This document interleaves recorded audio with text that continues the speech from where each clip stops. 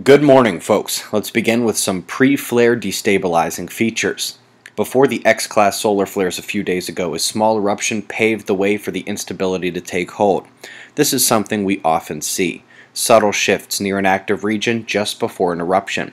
We saw the same thing happen yesterday where the coronal plasma near the departing delta spots began wavering and resulted in both active regions lighting up a long-duration flare. We'll discuss it again in a bit. But which released a fairly good-sized coronal mass ejection. Most is going south and will miss Earth, but there is a small chance that the burst was wide enough to give us a tiny glancing blow of a CME. I'd be able to tell you with more certainty, but, as with all large CMEs and sun-diving comets, yep, frames are cut out. Every time, without fail. I actually emailed SOHO earlier this week on this, and the response was that there is no lag or loss of pictures. They don't know what I'm talking about. Do you, George? Methinks you do. Interesting real-world example of what we've begun to learn this year. The solar events affect our lower atmosphere far more than current climate science accounts for. Thank Gatherer for this find. Skewing topics a bit because this is too cool to ignore. A mega skull of prehistoric elephant was found in New Mexico, and boom goes the dynamite. Speaking of boom, the top nonsense in the climate world is getting even loonier.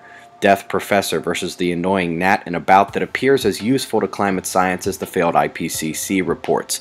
But it does bring up a solid point about precedent.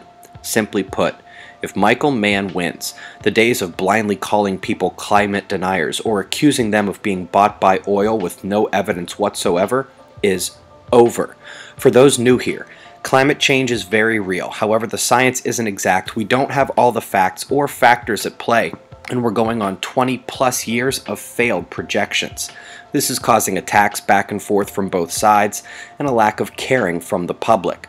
I like the aforementioned precedent because when I try to keep focus on climate change and point out a few of the mistakes that were made, I'm somehow called a climate denier and an oil boy, despite my shots taken at both sides and in support of climate change science. So, keep calling me an oil boy. You better be able to prove it.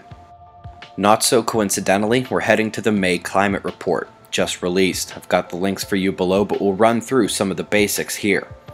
Just looking at May 2014, we see a mix of warm and cold, with the precipitation anomalies offering a bit more interesting of a map for the last month. Looking at the last 6 months really reveals the cold wave that took over and should be about to give way to El Nino heat. Your 6-month precipitation anomalies here.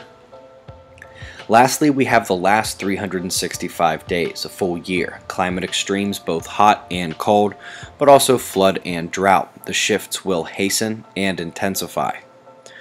So our Quake Watch is taking its sweet old time. I've perhaps been spoiled by these fast ramps this year, but this one is slow as can be. Just a moderate uptick overnight in this region. Greece above average and also one in Pakistan. Neither one should cause damage, but the latter is interesting because it's on a line with a new track of the Arabian Sea storm. Good news for Oman and the Uyen seismic points, not so good for Karachi, Pakistan. Hurricane Christina hit Category 4 overnight, but this morning it's weakening down to Category 2 and still set to stay off the coastline. Let's look at tonight's U.S. storm zone. The low and high pressure cells are well north, but we're eyeing the strong point in the convergence where air masses collide from different points of temperature, moisture, pressure, and electric potential. They're going to fire there tonight. Coming down under where the lows spin clockwise and draw convergences to the north along the leading east edge. We should have a heavy precipitation day along that arch. Solar wind is calm, still awaiting CME impact for now. Solar flaring hasn't matched the X flares from a few days ago, but that long duration flare we mentioned indeed was enough to ramp the polar radiation slightly, not even to storm level 1 however.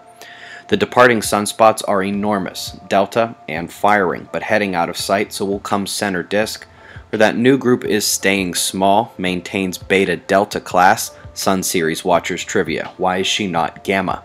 The incoming spots that produce the X flares are smaller than the departing spots on the south, but their central delta is a monster. May even have some backup to his north. Either way, we could see flaring from 3 separate points on our star today. Something to watch. Also of note, the coronal hole down south, negative facing Earth, dropped a bit of force overnight. We'll watch for a re-ramp. Folks, tomorrow is the start of the Mobile Observatory project. We're in Dayton, Ohio at the Boonshoff Museum of Discovery first thing in the morning. You can find all the info at observatoryproject.com. Shots of our star to close, eyes open. No fear, it's 6:30 a.m. Eastern Time and that's the news. Be safe, everyone.